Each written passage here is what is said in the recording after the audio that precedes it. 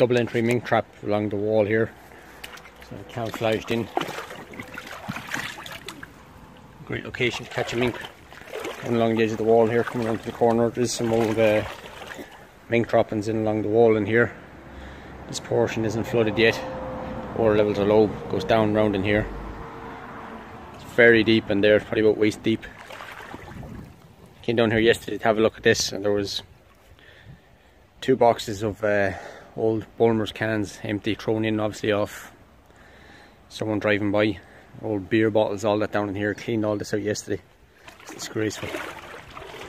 Hopefully we get something here. Okay, so we're back in this river where we had the cage trap set, the double entry. So we set it on the 22nd and today is the 24th. We have a nice little mink here. Excellent location for them, running the edge of this wall, up along the bank, along here, cut in under the bridge. Nice deep pool here too for any fish that's in the area. The water level is low, they can lie up in here. That's a great little hunting spot there for the mink. So 2 days and we have a catch here. You get a look at him. Small, nice bit of white on him. We'll get him or her dispatched and we get a reset here.